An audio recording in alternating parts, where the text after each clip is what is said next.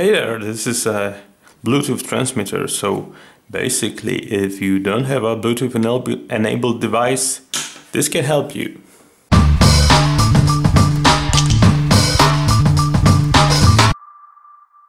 So basically, that's a pretty simple device. All you have is a button over here, which instruction does say that it is a play pause button, but it really isn't.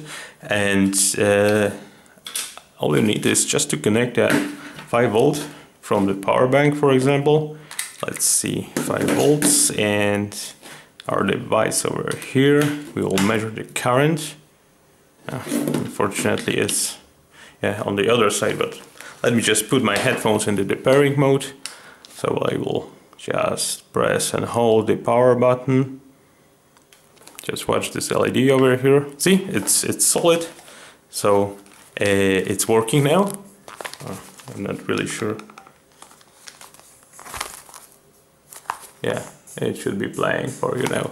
So that's about it. This is obviously connected to the output of my laptop, and as you can see here, basically nothing.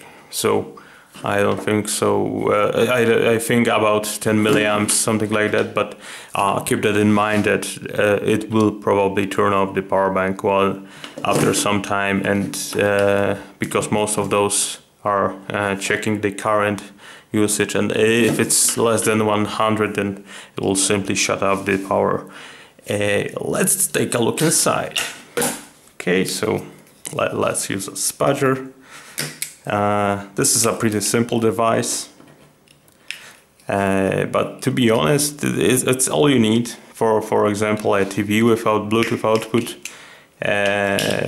All you need is 5 volts, which most of the TVs already have. This is the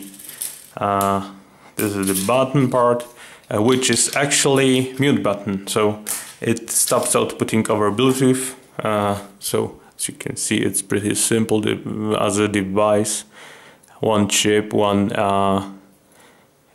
crystal, some kind of resistors and capacitors, a mute button, and if you want to remove all of this, you probably would be able to connect to the board directly.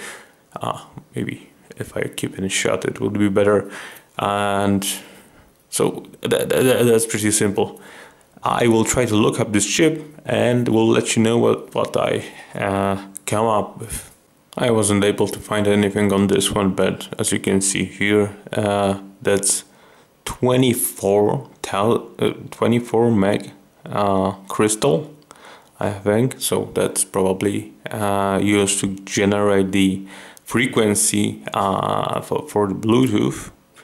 But other than that, you can, well, basically, if you want to incorporate this inside your TV, just connect plus and minus to 5 volt rails and put the signal output of the sound directly, and this may be connected to your change output.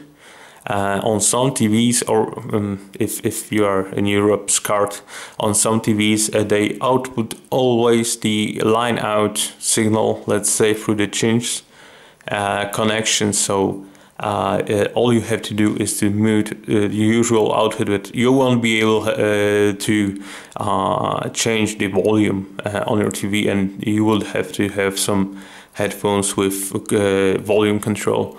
Other than that, I basically don't see anything unusual. You might be able to increase the output, I mean the range of this device, by changing and removing those capacitors over here near the antenna. But well, that's a pretty experimental thing to do. It may just break the circuit, and by that I mean it will simply stop working. But that's basically it. Pretty small device, pretty useful, at least for me, and I can now use my Bluetooth headphones with my TV. Thanks for watching.